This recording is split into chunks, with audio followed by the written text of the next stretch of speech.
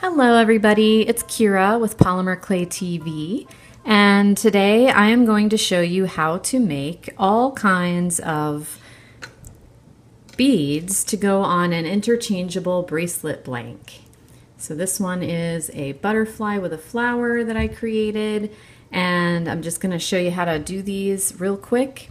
And of course, the supplies and tools you can find at our shop, createalong.com. So why don't you get ready to create along with me? Don't forget, Polymer Clay Adventure pre-launches in a couple of weeks. So you'll want to be on our newsletter list to find out all about that. That's 24 classes with a whole bunch of teachers, all kinds of fun stuff. So be sure that you're on our newsletter, and why don't you go ahead and hit subscribe right now so that you get our videos every week. Let's get started with the project. Today we are exploring these instant gratification type bracelets. So you can get this type, which is basically it's a bracelet blank, and it has lobster claws on both sides, and it's meant to hold these sort of affirmation beads that you can also buy, and they have the little jump rings on the ends so that you can easily connect them on both sides. And basically you buy this, you buy that, you make yourself a bracelet. And it's interchangeable, which is what I like about it. But you know what? Forget about these. We can make them ourselves. So I'm going to go through a few different beads that I made so that I could turn this really cool layered bracelet into an interchangeable bracelet that I can wear. And of course, one of my favorite wardrobe colors is gray, because I tend to accessorize with bright pink and bright turquoise, and the gray is a nice background. So when I saw this, I thought this is perfect for me, because now I can make a whole bunch of beads to go in the middle. So let's go ahead and get started and make a few of these. So first things first, you're going to want to release the bracelet from the card, which I actually, the easy way to do it is to just get out your wire nippers and cut off those two wires and release it. So get rid of that. And now we've got, you can see the two lobster claws that are meant to attach on either side of the bead. And I'm going to save this as sort of a reference for how wide my bead might need to be, but I'm also going to wrap this around my own wrist, because if you're making it for yourself, then you want it to fit you. If you're making it for someone else, then you may want to, take their measurements, or if you're making them to sell, then you may want to just stick with this, because I'll tell you, these big companies, this is like market research, this is the size that they think that most people will be able to fit. And you can see that it does coincide with these other beads. It's about the same. So now I have a small wrist. So this thing wraps around me twice and is ready to close, but that's kind of tight, so we'll let it be looser. And for myself, I'm going to put the rings on for connecting this up a little bit closer than this, because this will give me sort of a baggy bracelet, and that's not what I want. So I'll keep this for reference, but try to make my holes a little bit closer than that.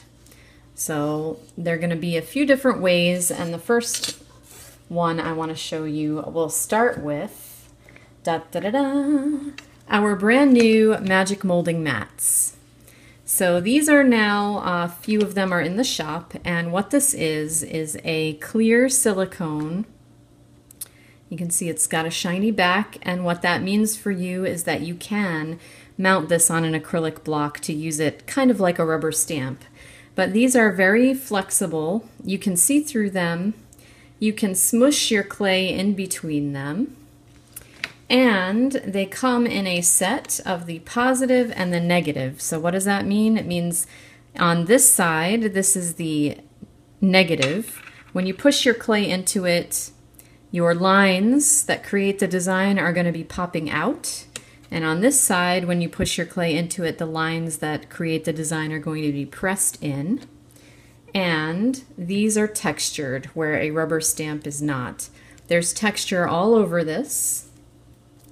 So I'm just kind of kneading up a little piece of clay here so I can explain to you what's going on with these. So there is texture on these. There is no place on here that is flat and plain. Every single bit of it has its own fine texture to it.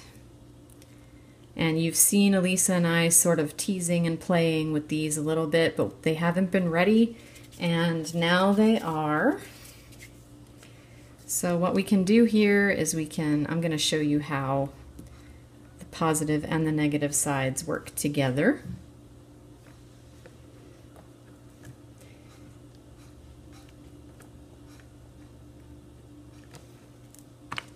So with this piece, we have the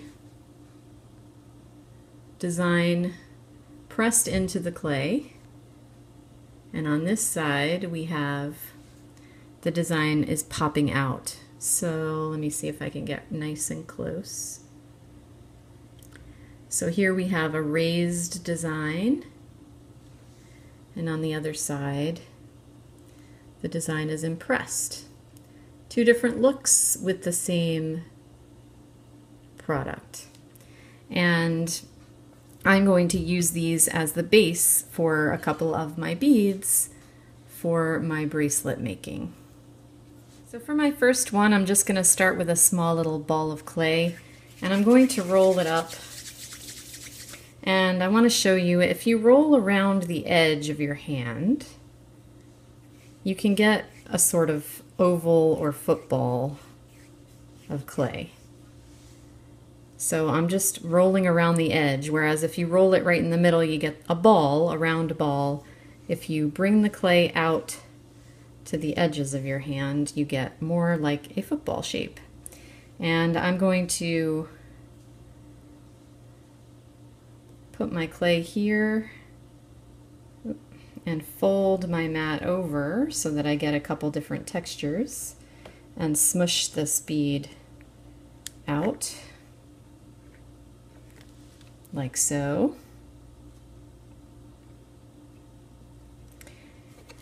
And I'm going to use this as a basis for one of my beads. So that's that. Here is some Sculpey Souffle in blue stone. And I've just conditioned a little piece of it, and I'm using my fingers. I'm going to actually smooth it out on the tile here, and I'm going to do some letter stamping.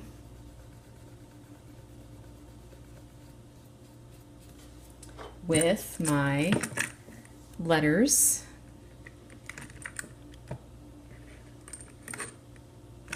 And you've got to make sure that you pay attention and go like backwards with the letters. D,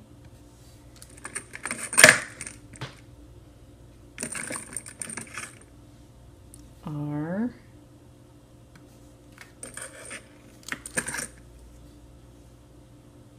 E,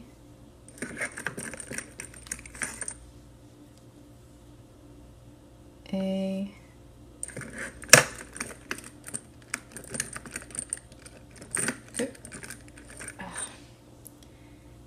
M,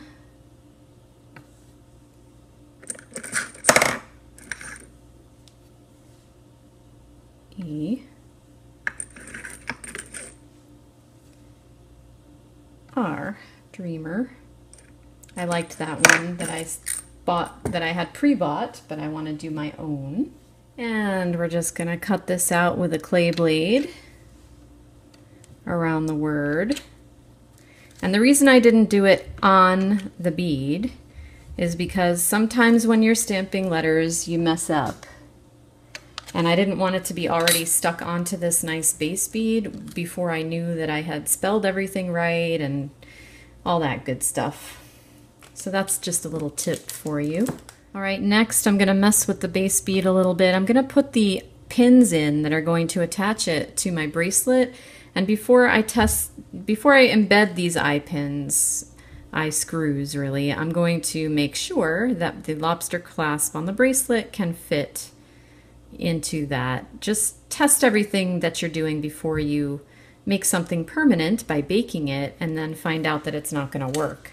And I like these little eye screw things because they are threaded, which will help it stick into the clay.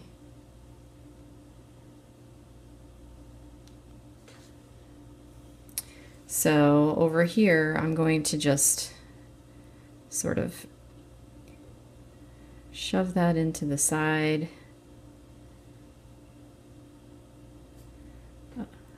On each side of this before I finish it off with my word, and maybe I'm the queen of rhinestones, so probably put a couple of rhinestones in there. So just leave your pin hanging out the side there. Make sure that you squeeze on it a little so those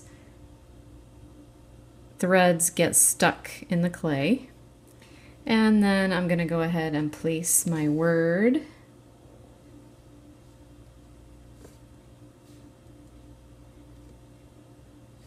And get a couple of other things to put on there. All right, let's just go a little nuts here. So I've got antique silver Pearlex. That's what's in here. And I am going to use my little bullet-tipped black silicone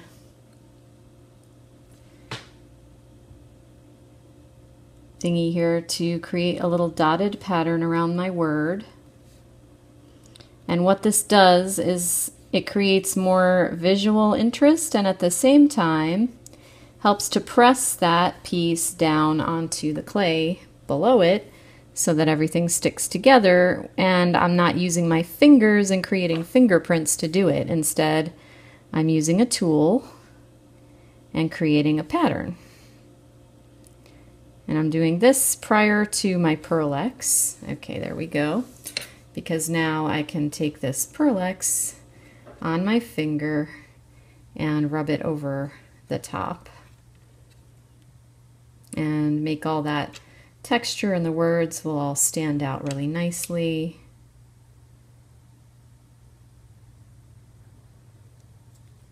A little Pearlex goes a long, long, long, long way.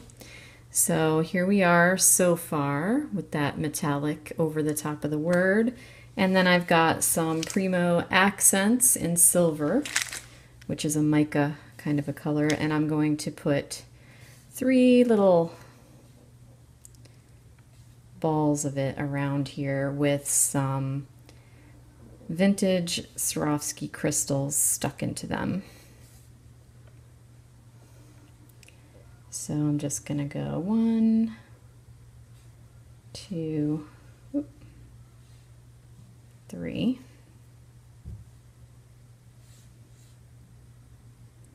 Like so, and then I'll just grab those crystals and I'll use the other end of my tool here to poke them in all the way so they get good and stuck in the clay. And you want the clay to sort of come up around, sorry, I'm just poking that in there, up around the edges of your crystal so that it's going to stay embedded in the clay.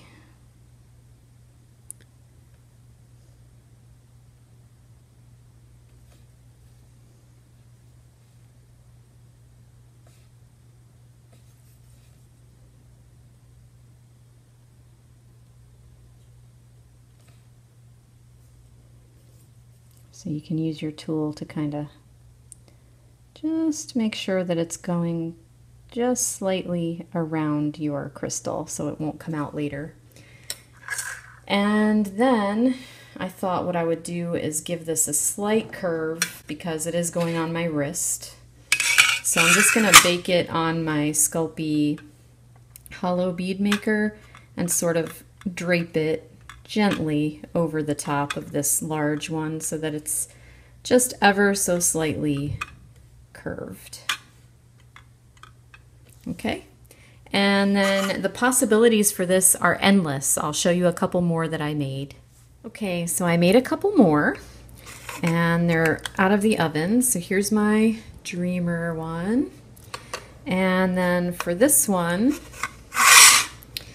I used this henna cutter to get that shape and the mini diamond cutter to create the center piece there. I put a light texture on the back and some Pearlex again. And then for this one, I used the butterfly plunger cutter and the plum flower to make the little flower in the middle.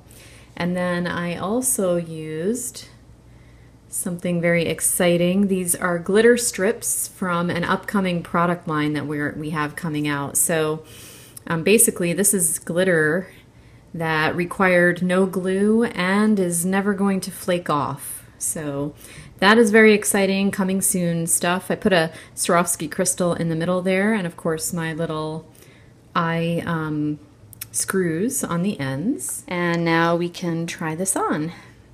So all you'd have to do is attach your already pre-attached lobster claws and wrap around your wrist a couple of times. And then connect it up on the other side.